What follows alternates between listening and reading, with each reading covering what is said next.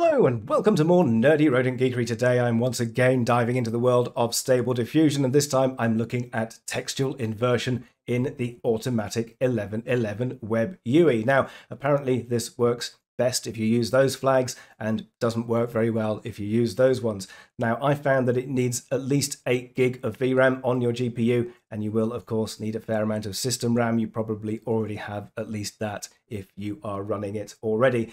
5+ images for training, you'll also need those as well. And a quick question, why would you use this when Dreambooth is so much better quality and only takes about 10 minutes to train, whereas textual inversion takes some hours? Well, basically because it's easy. It's built in, it's just a tab on the thing there. You don't have to install any extra software. It's quite simple to use. The files are quite small and you may just want a rough style. So let's have a quick look at this. It's got 3 basic steps. You create the embedding, you pre-process your images, and then you click train. So let's have a look at this. To start with, create an embedding, step 1. So this is basically the word that you're going to use in your prompt. So there, I'm going to put my prompt word. That's fine. And initialization text, this basically describes your images, and I'm using an owl keyring. And then you've got the number of vectors per token. That basically makes it brilliant, but you can't style it. And that makes it not exactly like your training data, but you can style it in any way you like. Personally, I find between 2 and 8 is quite a good number to use there. So once you've selected all those, press create, and that will create the thing in there. So there it is, it's created it now. I've got a source directory to pre-process my images. You don't have to do this. If you've already got a perfect data set, then you can just use that. But there I've got, as you can see, some pictures of an owl keyring. So I'm going to copy that, pop that into my directory there. And there is my output directory. I've already processed these, but basically I did that. And then you've got flip and add caption. Those are the 2 options you probably want to use. You probably don't want to use split in 2 because that means your data set will be a little bit rubbish.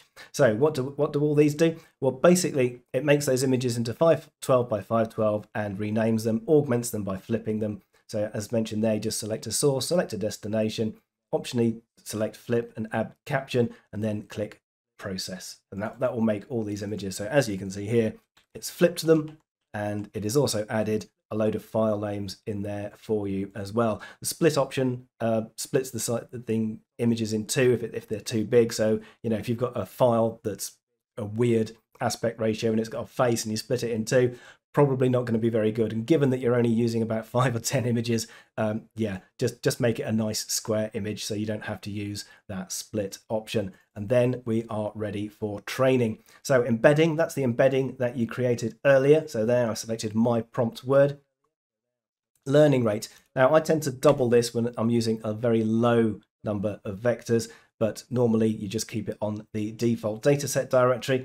That'll be the same as your destination directory there. So if you've already got a dataset directory, you can just pop it straight in there without pre-processing the images.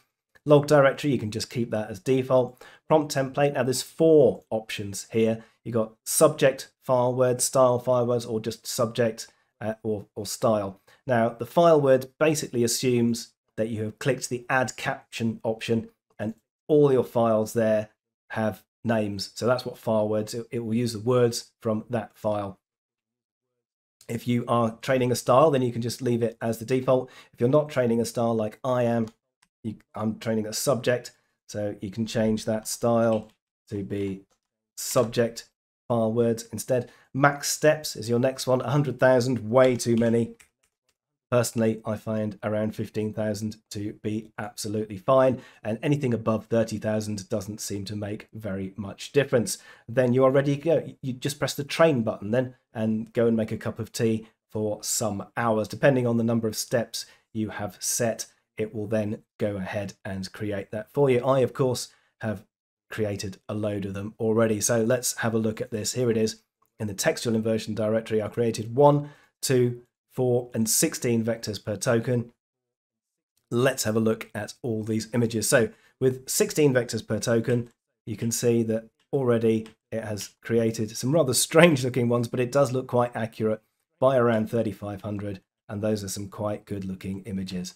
I've gone all the way up to here, 8,500. It started to look a bit weird here. So you probably want to throw it in around 7,000 there. Gives you the embeddings there so you can copy in the previous ones. Now here it is again with 4 vectors per token. As you can see, it's not quite as accurate, but it does slowly get a little bit more accurate over time. Over time it gets a bit better, and sort of by about 8,000, 9,000, it's still not quite close. It never quite gets as good as the 16 tokens, but it is a lot easier to style. Same with 2 tokens. So here it is with 2 tokens. Again, not very close to the actual one, but there 3,000 actually looks quite good. 3,000 actually looks quite good. And we go up and up and up. And there 8,000, 9,000, and eventually it starts to look a little bit weird. And here it actually looks like a real owl, which is a little bit strange. And then with 1 token, so here's what it looks like with 1 token, actually starts off quite good. Now I did a slightly higher learning rate with the 1 token. This is where I used the 0.01, and it seemed to do quite well with just 1 token.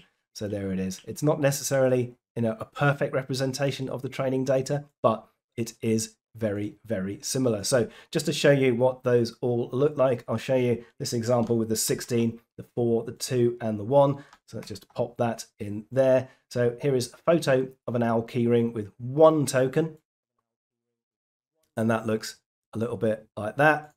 So there we go. There is the owl with 1 token, and then the same thing again, but with 2 tokens, 2 vectors per token. There it is.